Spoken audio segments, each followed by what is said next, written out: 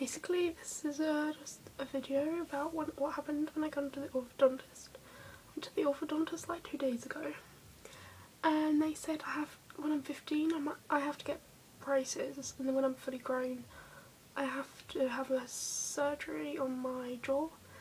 Basically gets my jaw put forward and back, and well, it has to be broken and then sorted, and then there's a 15% chance that my lip will go numb for life, so like if I have something hot drink it could burn my lip.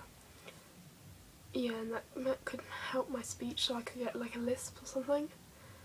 Yeah, basically I'm just shouting, it's like a shout out to people who had that before, because there's some people who have, quite a lot of people who have, and a shout out to people who have braces. And I'm just wondering, this is like quite a serious operation that I'm going to have, and I have to stay to hospital about 2 weeks, and after that I have to only eat like soft things for like 3 weeks.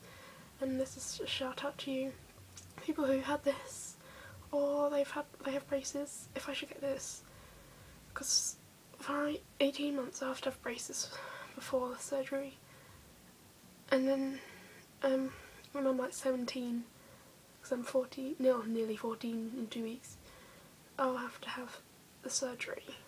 Now, should I have it or not? It's quite a serious operation, but yeah.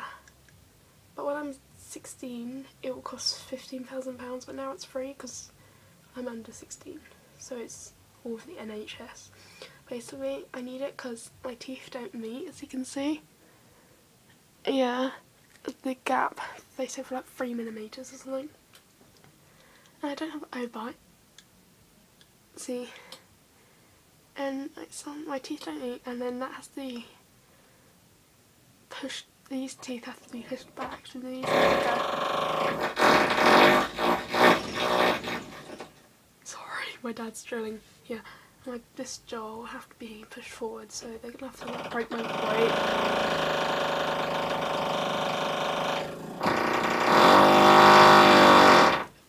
Sorry. So yeah, and that'll be come forward. So I'm gonna go because I don't want to hear any more drilling. So please, can you comment your opinions of what I should do?